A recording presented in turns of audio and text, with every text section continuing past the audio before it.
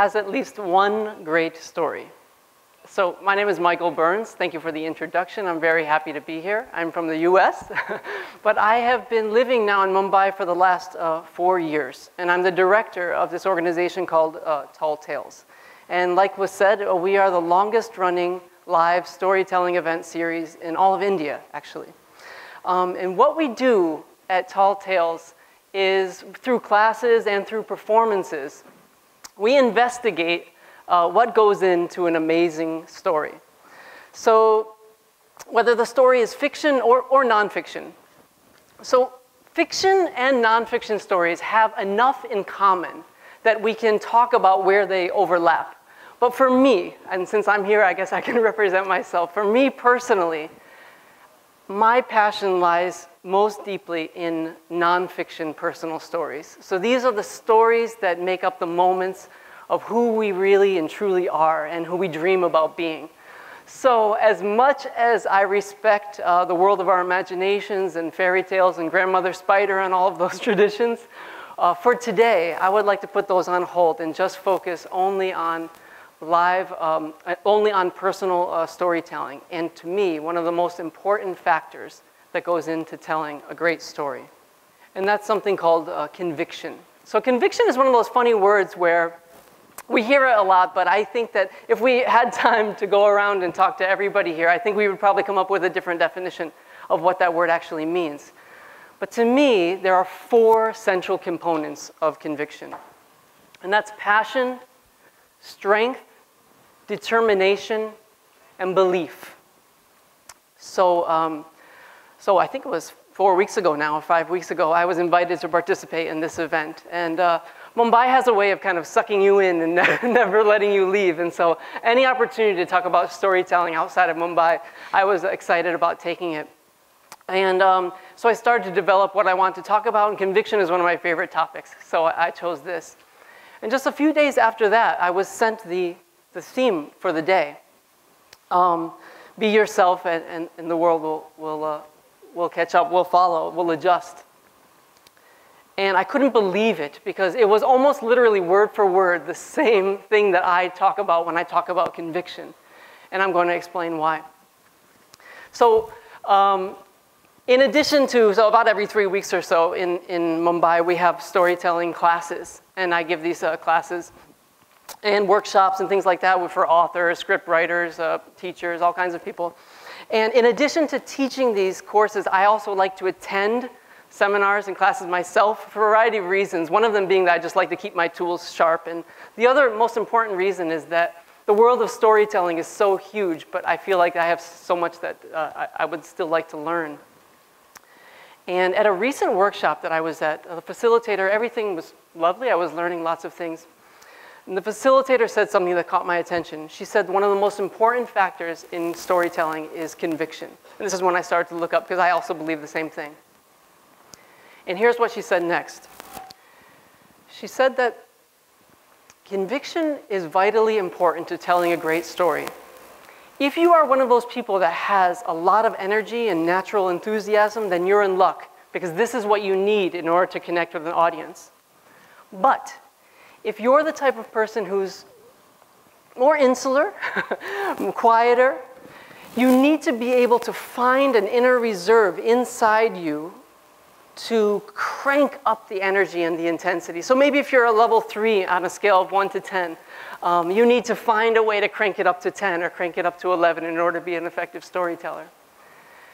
This was very interesting to me, because I actually believe the complete opposite of that.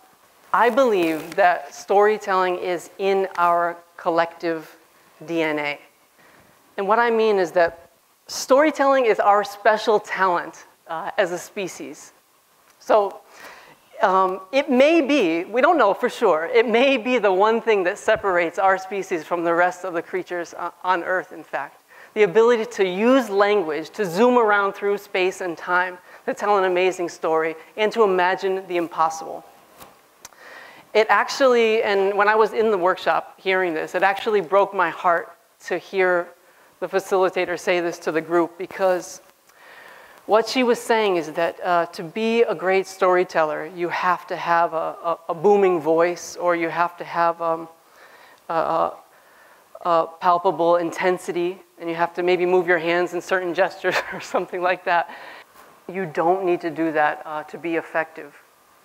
This is not to say that you can't get better at storytelling. You absolutely can get better, but what it does mean is that there is not one right way to tell a story. There are actually multiple right ways to tell a story.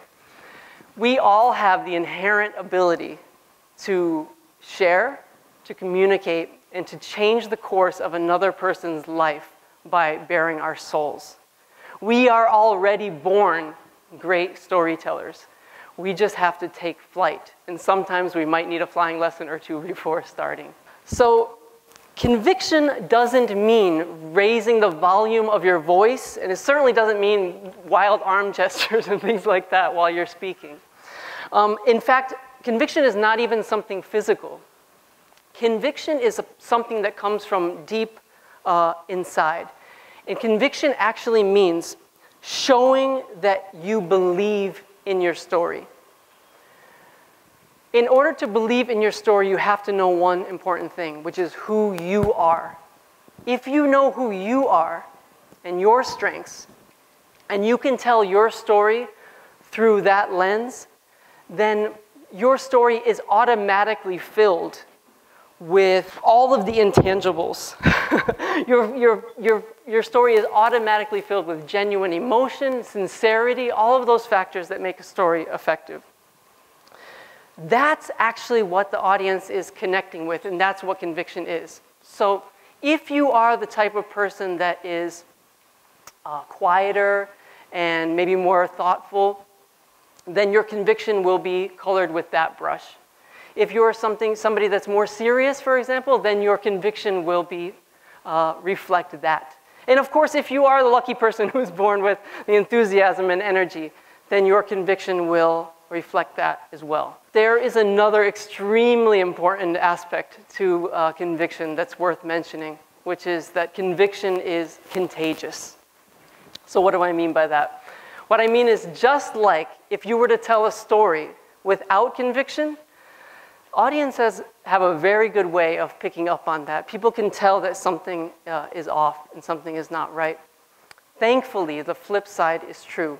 If you can tell a story with passion and with conviction, the audience can actually sometimes feel it. And I mean literally, viscerally.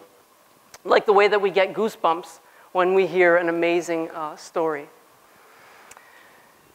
You've been able to turn your audience from passive listeners, passive receivers of a story, into people who are imagining what life is like in your shoes. When that starts to happen as a storyteller, you're on very special territory, and amazing things are possible. So telling a great story with conviction means believing in it, of course, but there's actually a deeper level that's worth mentioning. Conviction requires honesty. So that means finding the ability within you to share your greatest victories, but also your greatest fears. Now, why is that important? For one simple reason, that deep honesty is one of the secret weapons to any great story, to an unforgettable story. I often tell people at Tall Tales that we specialize in stories and not speeches, which is funny because here I am being asked to make a speech. And there is, in my opinion, there's an important difference between the two. It's very easy for us to talk about the things we do well in life.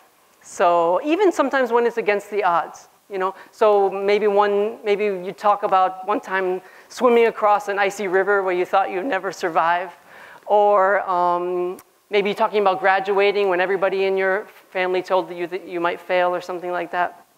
These are wonderful and they are very inspirational. But this is the stuff of speeches. Why? Because for the most part, not all, but for the most part, speeches are about victories. Stories, on the other hand, an effective and a great story, a story you'll never forget, is almost always about failure. Now, of course, what you learn from that failure is in there somewhere, and all of that is extremely important. But the effectiveness of a story essentially boils down to how deep you were willing to go about what you did wrong, rather than what you did right. And this is very hard to do. It's not easy. The reason, maybe, because it's so hard, that's the reason why a story can linger with you all day, or if it's great, all week, if it's amazing, all month, and maybe even for the rest of your life. So, conviction is not a box that you tick as a storyteller. Okay, so like, I got done that, I did this, got to add the conviction. It's not like that. It's actually a mentality that washes over everything that you do. It's an approach that says to your audience that I'm going to put myself out there for you to see, warts and all, to learn from, to be inspired by, maybe to be entertained by, and to connect with. Conviction reminds us that any memorable story is never about a list of things that you did, about facts and figures, or about dates and places. A memorable story is about emotion and the moments of connection that are possible when we allow ourselves to be vulnerable. Yes, the recipe is complicated, and even if you take to heart everything that I said, it's still possible sometimes to misfire with a story. But if you have conviction in your back pocket, then you always have an indispensable weapon at your disposal. And to me, knowing that makes you one step closer to a story worth spreading. Thank you.